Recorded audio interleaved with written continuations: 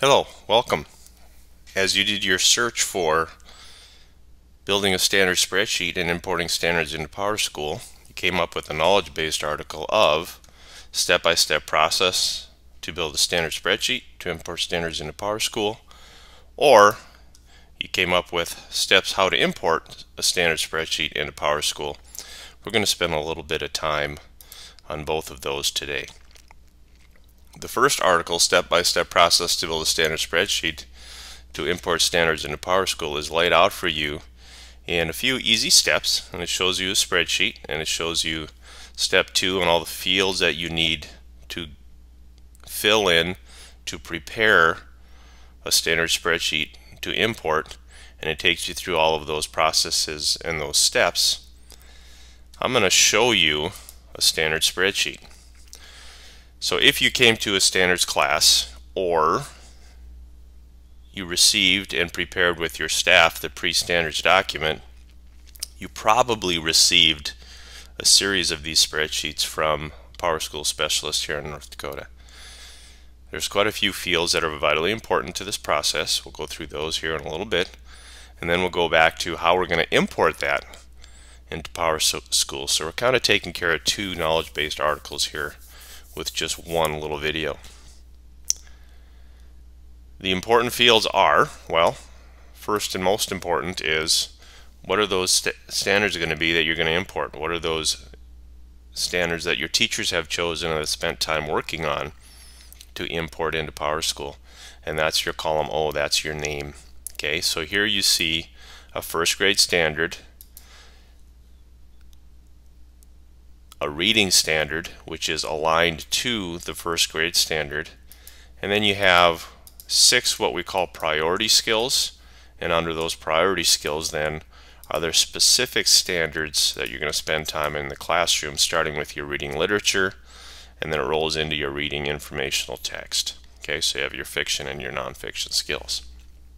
Now the important things to consider about this, these are going to show up exactly as you put in your spreadsheet. So it's going to be named and look like and have as much text and have the words you want as you have in this spreadsheet. That's why this process is so important. Many schools will use I can statements.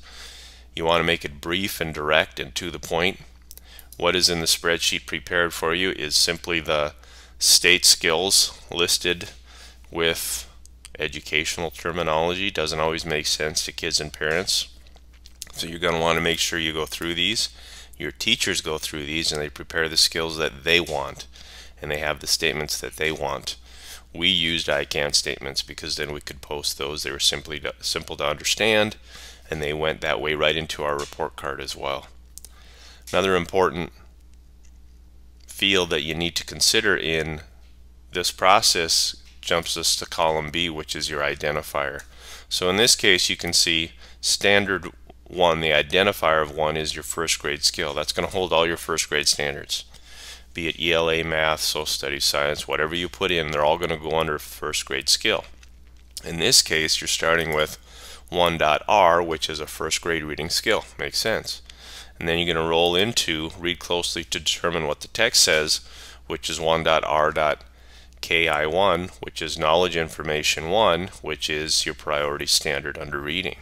And then it rolls down through that in order, and then you get to your reading literature standard 1, 2, 3. So it makes sense the way we have the identifier set up.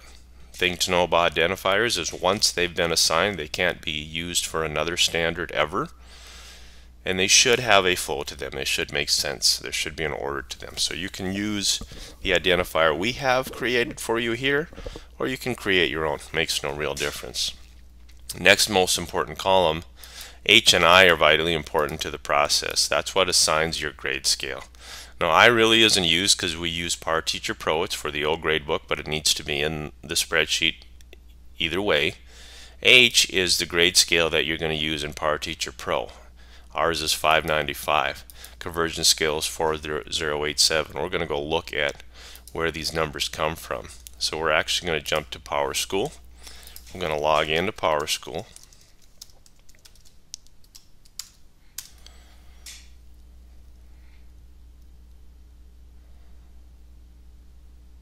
once we get into PowerSchool, we're going to work from the district office. Standards, grade skills, all of that is housed at the district office.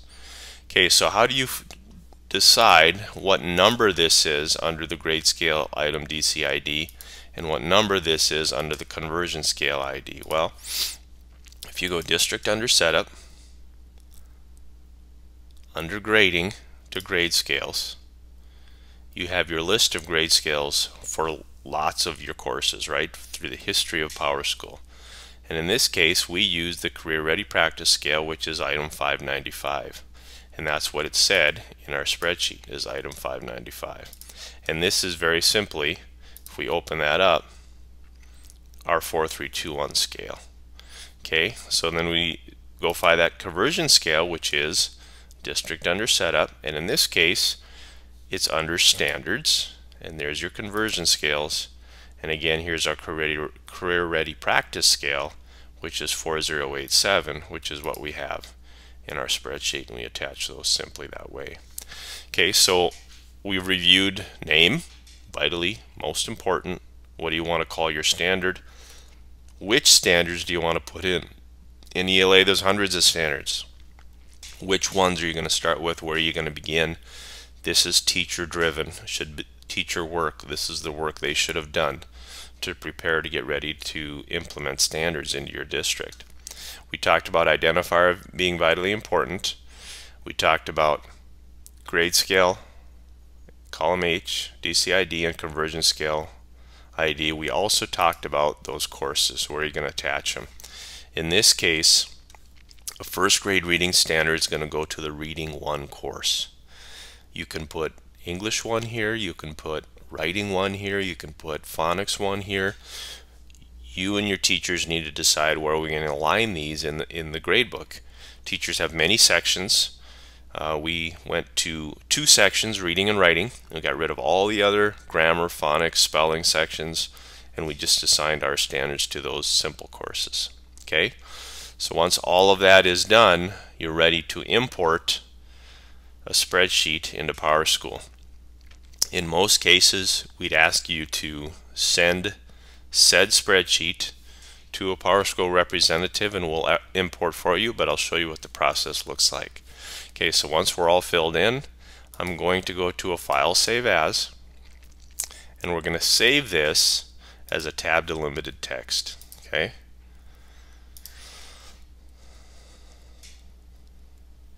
Okay, so I've got that saved, and then I'm going to go back to PowerSchool.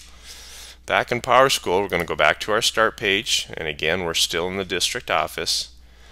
Steps are pretty simple, but you have to follow them carefully. So it's special functions, importing and exporting, data import manager. I'm going to browse for that spreadsheet that I saved, which is right here. Pops right in there, ready to go. And then I'm going to go find the standards district list. It's not even hard to guess which one it is. You're importing standards in a district list into your school, so you're going to choose that list. Click next. Now you're going to map your columns. Okay, you're going to make sure what the import file says versus what PowerSchool has to see, and you can see most of them will all match up well because that spreadsheet was created for you by us for this process. Courses is an interesting one. You have to change that to primary courses. And then all your fields are matched up and you're saying, hold on, type and level. Well, they're not necessary, so you can just leave those blank. And then we'll click next, and we have to make sure we check to exclude the first row. And if a record file already is in the system, so for example, if you see a 1.r skill, it's not going to process a record, it's going to skip it. And then you just import, and once you hit that part, you're going to go here to import those standards. It's going to run the process. It's going to tell me how many worked and how many didn't work, and then you might have to fix up some rows depending on that process. That is how you prepare a spreadsheet for importing into PowerSchool, and that is how you import a spreadsheet into PowerSchool. Thank you.